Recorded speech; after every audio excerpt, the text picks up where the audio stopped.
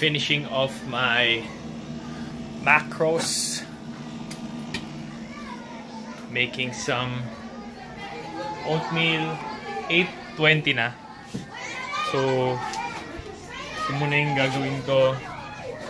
Oatmeal 40 grams, tapos konting hindi ice cream lang, Bear Brand. Kasi ito siguro titikim lang ako nito. Tikman ko lang. Wafer. Tapos siguro 3/4 scoop ng protein shake, peanut butter banana flavor. So yun, after that siguro mag-edit na lang ako, tapos wala naman akong gagawin since normal day naman. Isn't that nice? Feeling mo nag-cheat ka pero part siya ng iyong macros. Send siya namin sa labas. Ayan. Tapos ewan ko, pwede nyong try lang.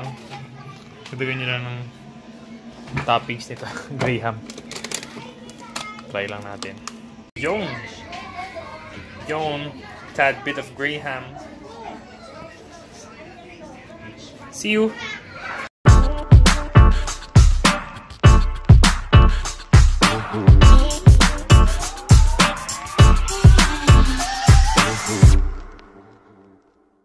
What's up guys? JM here. Welcome sa aking fitness journey.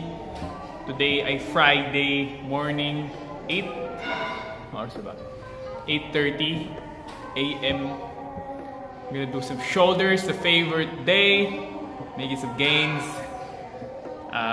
Kagabi nandito ako, or kahapon, para sa isang squat session, shoulder session, pati abs, pati calves, cardio, 45 minutes. Parang ako namamahay sa gym. After that ngayon, umaga, dito na naman ako. Shoulder lang tayo, pure shoulders pala tayo, abs tsaka calves, pati cardio session. Mamayang hapon na lang. Kasi may work tayo today, kailangan maaga nandun na. Since nakaka-take up ng 1 hour yung abs, calves, pati kasama ang cardio session. So, separate siyang 1 hour. Ito, shoulders kaya siya ng mga 45 minutes kapag sunod-sunod yung wala masyadong pahinga.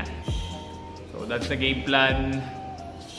Yung weight ko, update, 140 pa rin. Pero, feeling ko nagle-lean out ako, pero hindi nag-manifest sa weight. At least nag-stay siya sa 140. Kasi nagpasta pa tayo kagabi, nakita nyo naman. Nakita ko dun sa previous video.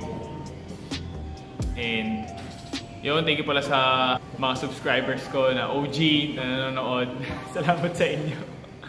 So, sana ma-inspire din kayo mag-gym na hindi kailangan all-out intense kagad yung workouts, dahan-dahan, progression, and yun, ma-incorporate nyo yung fitness sa buhay nyo. So, maganda fitness yung nag-a-adjust sa life nyo. Kung paano nyo siya i-balance sa inyong day-to-day. Tapos sisingit nyo ng paunti-unti yung fitness hanggang sa na-addict na kayo. Yun, na-inspire na kayo. And yun lang masasabi ko, inspiration. And we'll continue to produce more videos. Kapag 6 times a week na ata akong videos kasi yun nga, gusto ko fitness journey.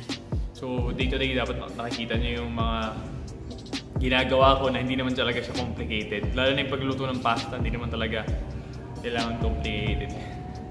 Alas 3 ingredients lang yung pasta, olive oil, o 4 pala garlic, tsaka chicken breast. So yun lang, magagawa nyo na yung salt and pepper. So easy fitness journey. Tapos yun, tirayan natin sa kain, sa activities. Please share nyo sa mga friends nyo, lalo na sa mga easy gainers, mga malakas yung appetite. Parang ako.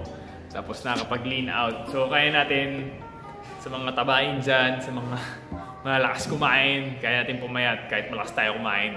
Kahit kumain lang tayo ng salad, 5 pounds kaagad yung bibigat natin. Hindi siya wala, OA lang, extreme yun. Pero ganoon, so ganoon din ako, kami mag-alala, may kasama kayo.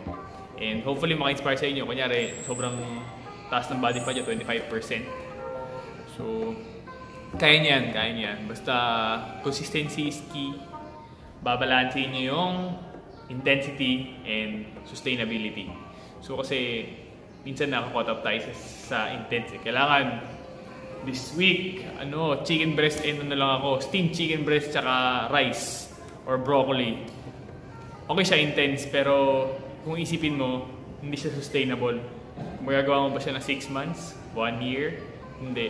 So, kailangan balansein mo rin.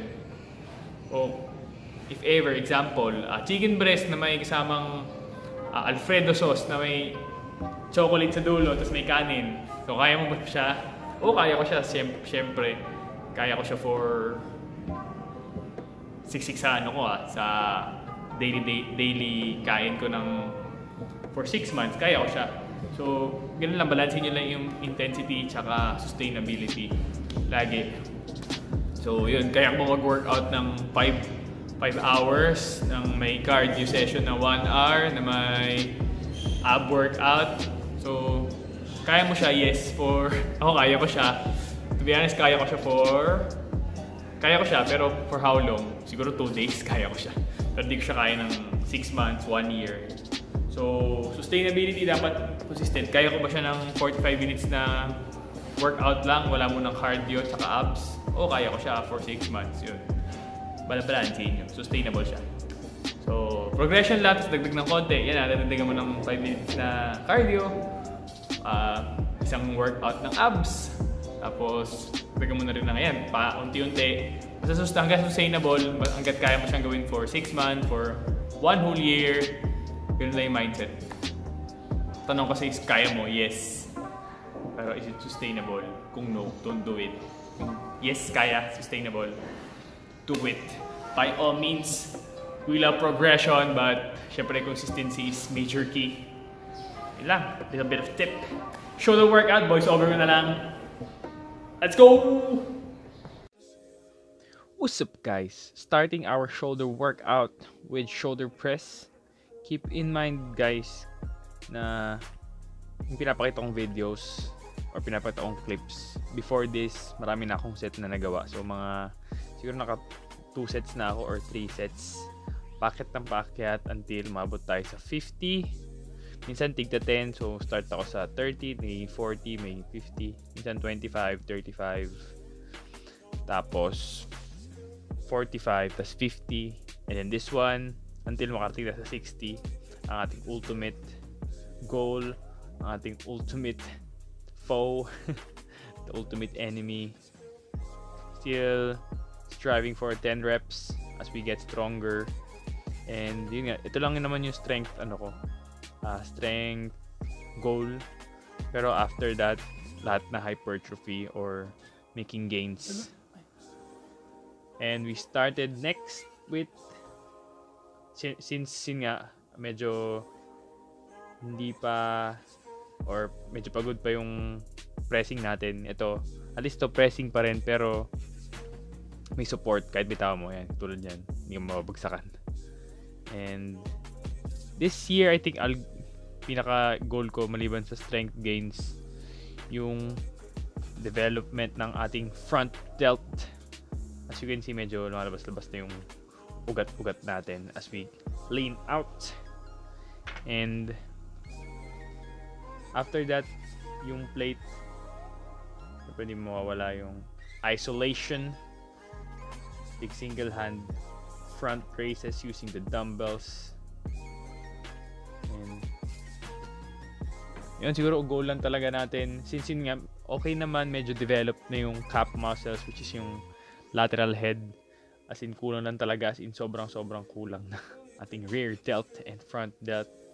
Just di maganda, lalo na if we are building a great physique. Since ang aim natin ay big shoulders, tapered waist, abs, and develop calves. And yan, after that, we moved on to lateral raises. Yan din rub set ko. Siguro in time, again, kita nyo nag-swing ako kahit start pa lang nung exercise. So, I'll keep that in mind since nakikita ko nga na nag-voice over ako yung mga proper form, and at least may feedback yung as I watch my videos then, and it will really help me to increase my positioning or your form. Mas pagandahin pa natin na yung swinging siguro okay siya kapag marami ka nang nagawang reps sa mga ending na siya ng session. So here, isolation na naman tayo ng rear delt. And thank you so much for watching. And sana may na-add akong valuable mindset as you go with your fitness journey rin, and be consistent with it. Thank you. See you guys. Finished shoulder workout. Balik na tayo mamaya. Work muna ako. For later, balik tayo for cardio session, abs and calves.